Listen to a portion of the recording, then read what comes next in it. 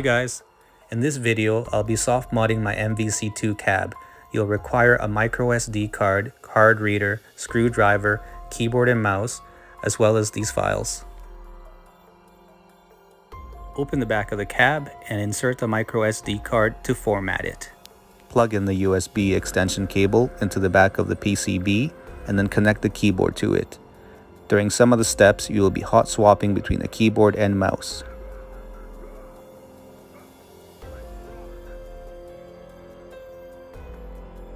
Press the Windows plus the N keys to display the top menu. Switch over to the mouse. The system should have now detected the microSD card. Click Setup. During the setup, format the microSD card as portable storage. Once the format is complete, turn off the cab and remove the card.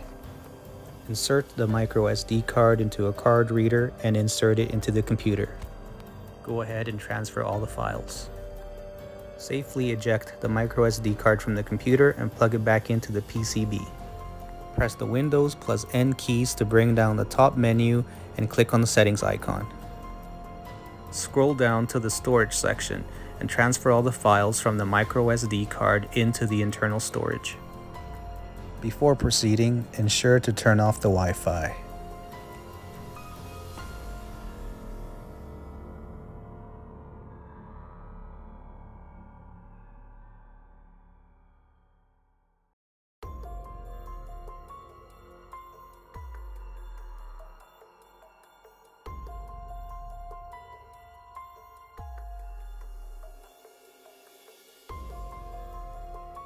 Go into the internal storage and double-click on Nova Launcher to install it. I was able to install Nova Launcher version 6.2.19 without any issues. Anything newer than that was giving me problems.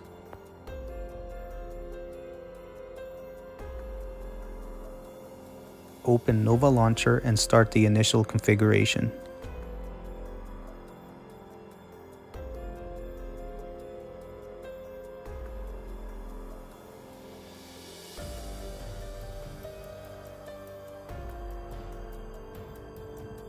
Press the Windows plus N keys again to display the top menu, click on the settings icon, go into the app section, open up Nova Launcher, and finish setting it up.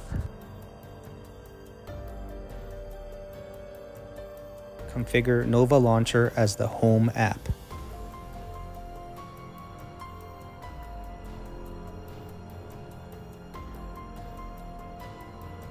Allow Modify System Settings.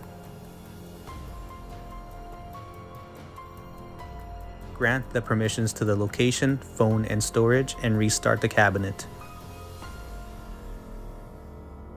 If the system is not booting to Nova Launcher, go into the Settings, Apps, Nova Launcher, and force stop the application. Set Nova Launcher as the home app once again, verify the permissions, and restart the cabinet. If the issue persists, factory reset the cabinet and start from step 1. Let's rock. Nova Launcher opened up to the second page. To remove any of the icons, long press on them to display the menu and then click Remove.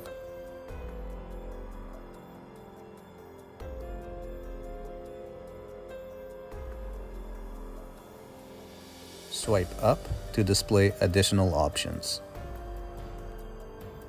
Go into the settings and disable the search bar.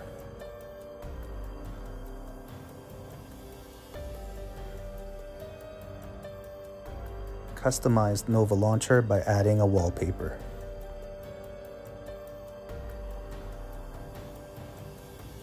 Note: there's a display issue with this version of Nova Launcher.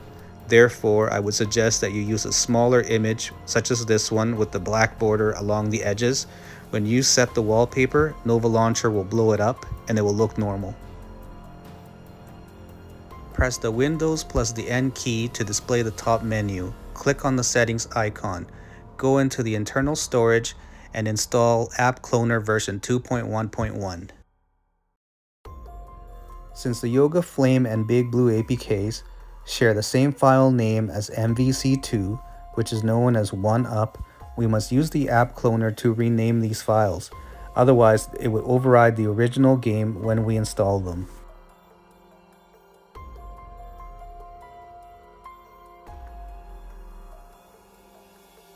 Click the folder icon, click the plus sign, and clone from file. Go into the storage and double click on the big blue version 1.2.2 APK.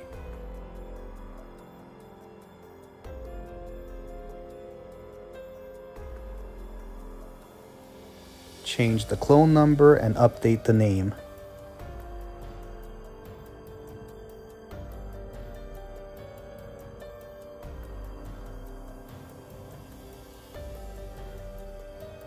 Go into the cloning options and remove the branding.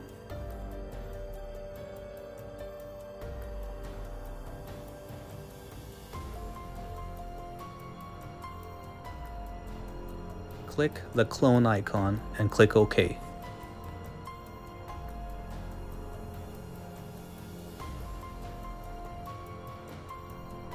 Proceed with the install.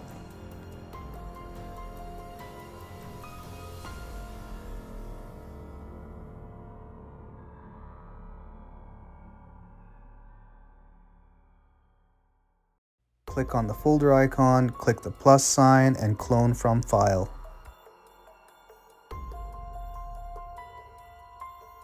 Select the 𝘬𝘭𝘭𝘵 version 1.13 APK.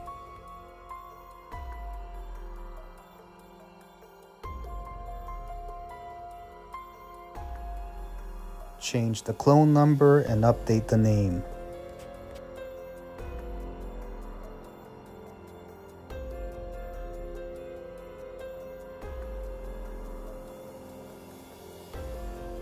Click the clone icon and click OK.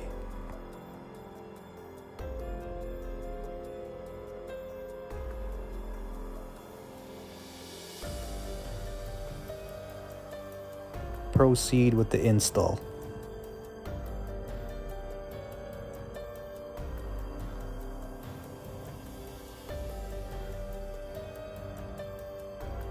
Press the escape button on the keyboard to exit out of the app cloner. To create an activity, swipe up and click on widgets. Click on the activity icon and drag it to the Nova Launcher homepage. Click on the down arrow to expand Big Blue and select the 𝘖𝘓𝘓𝑢p option. Long press on the icon to edit the name and the image.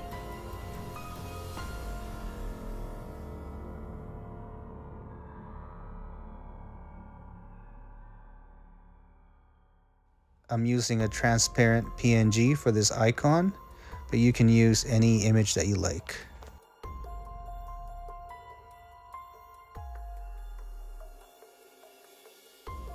Repeat the same steps for 𝘬𝘭𝘭𝘵. Swipe up and click on widgets. Click on the activity icon and drag it to the Nova Launcher homepage. Scroll down, expand 𝘬𝘭𝘭𝘵 and select the 𝘖𝘓𝘓𝑢p option. Long press on the icon to edit the name and the image.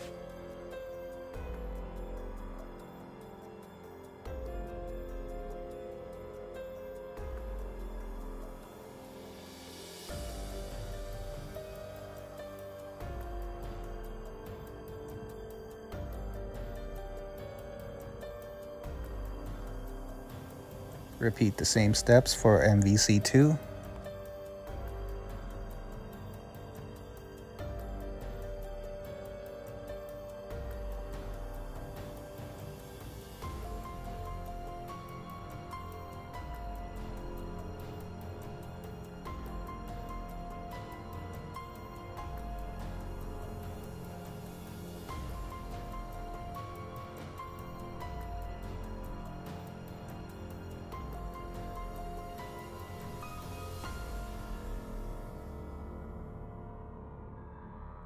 In this step, I'm just updating the wallpaper again.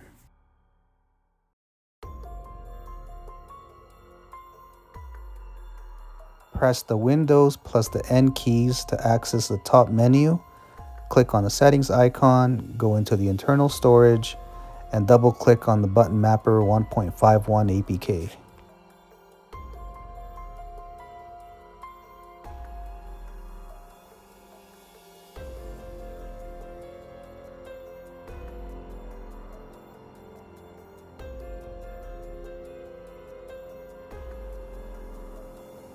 Activate the button mapper.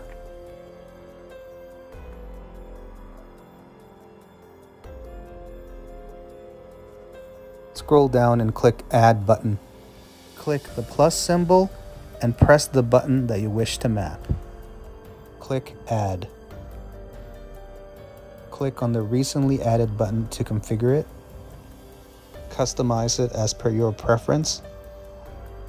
With this configuration, double tapping the button will take the user back to the Nova Launcher homepage.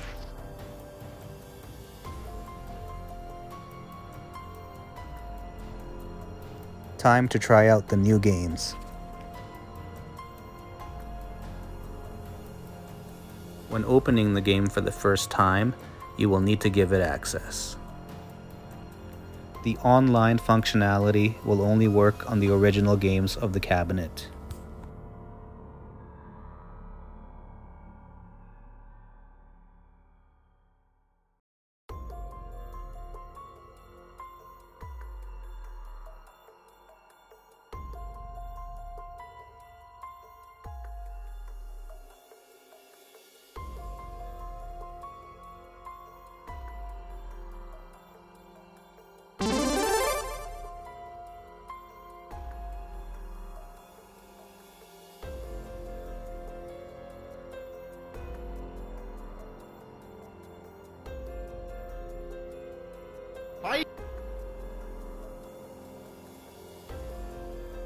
Thanks to the button mapper, I can double tap on the Live button to take me back to the Nova Launcher homepage.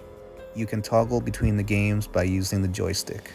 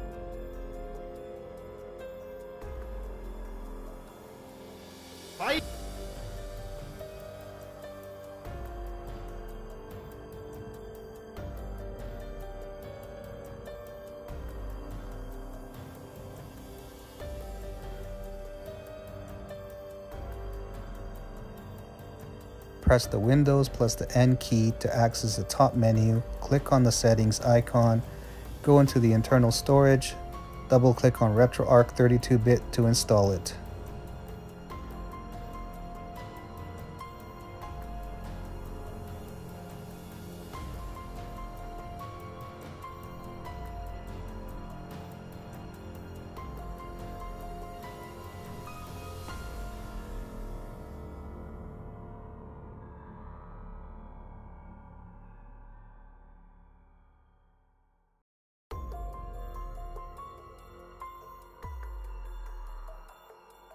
Open Retroarch and allow access.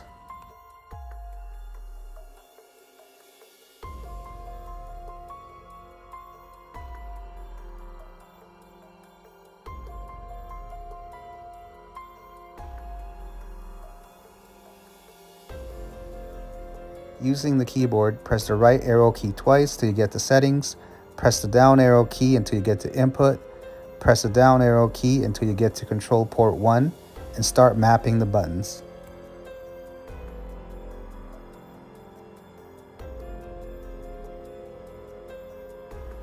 Select the button that you wish to map, press the enter key, and then hold the button down until it registers. Repeat the steps for the other buttons.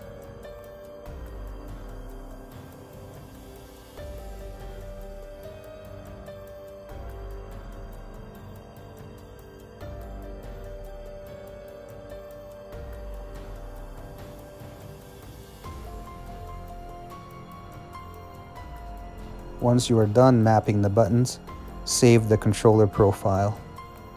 Now you can use the joystick and buttons to navigate through the menus. Map the hotkeys. I configured the live key to close the content and exit out of the Retroarch games.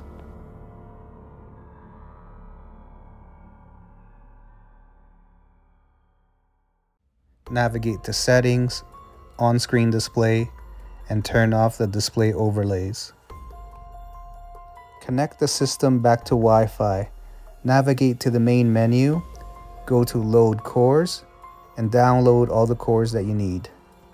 I downloaded the arcade cores.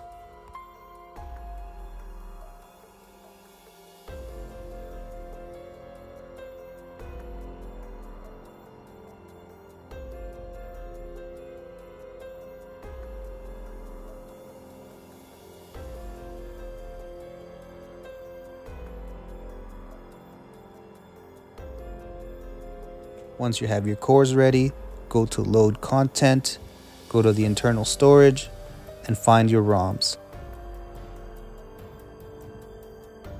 Select the desired ROM, click Load Archive, and then find the core that will work with it.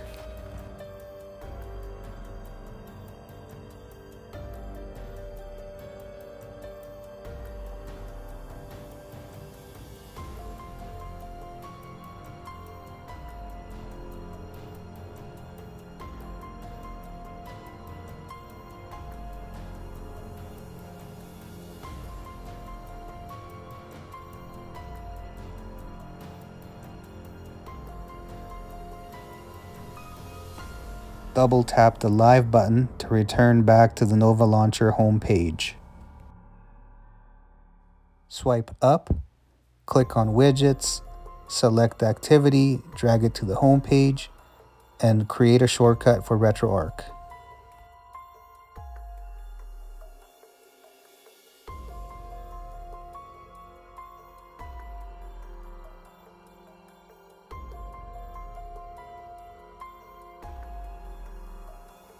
Press the Windows plus the N key to access the top menu, click the settings icon, go to the internal storage, and install File Manager.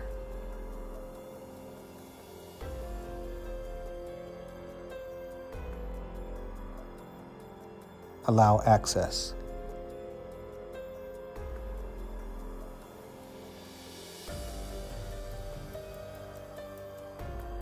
Press the Windows plus the N key on the keyboard to access the top menu, click on Settings, go to the internal storage, and delete any of the unnecessary files.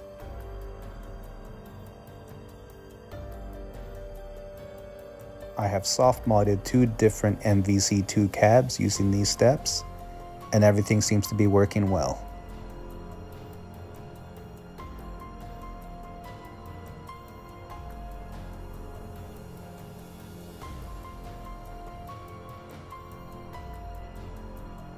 Thank you guys for watching. I hope this video was helpful. Please remember to like and subscribe to our channel, and look out for more content in the future.